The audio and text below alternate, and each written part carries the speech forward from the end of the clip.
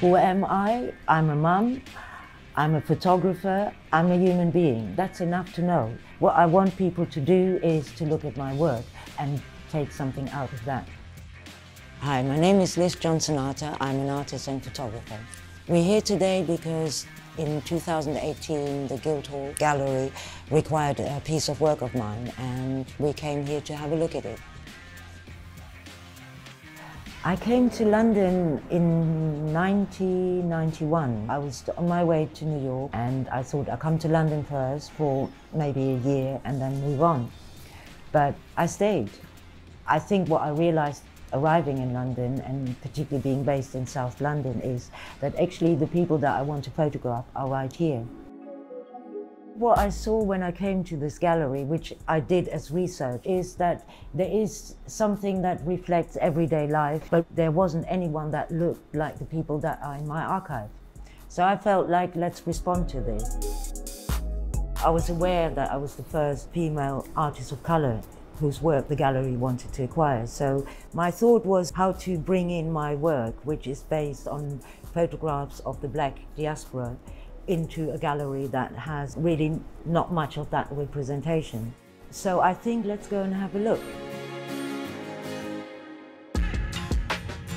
I call my work the Black Balloon Archive, after a song that I heard by Liz Johnson. And I like the first line of this song because it sort of describes bright blue sky, you go out and you're bound to bump into a black balloon. And I feel like this when I do my work. I go out and I'm bound to find someone that I'd like to take a picture of. Yeah, it's nice to see. It's been here since 2018 and I haven't been able to come back, but it's very nice to see. There's one thing about work being acquired, a lot of times it is not hung, so I was actually quite happy that the gallery hung it. Let me take you through some pictures.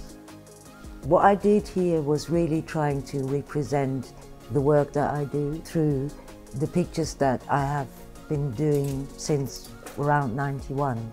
There's a picture of a church service in Elephant and Castle, and I basically just walked up and asked if I could come in and take pictures, and they let me come in. It's one of the first pictures that I actually took when I came to London, and for me it's as relevant as a picture that I took in 2018.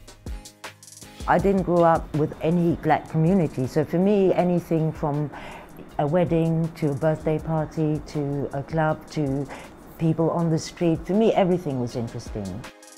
This is a picture from a club called PDA that used to run for quite a few years, and it was a place that sort of created a certain warm place for black and brown LGBTQ people.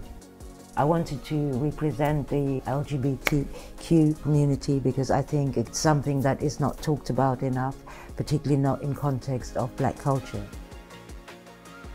One of the things about my work is that I don't have categories, I don't have priorities. I think for me, creating my own archive means I can keep everyone on the same level.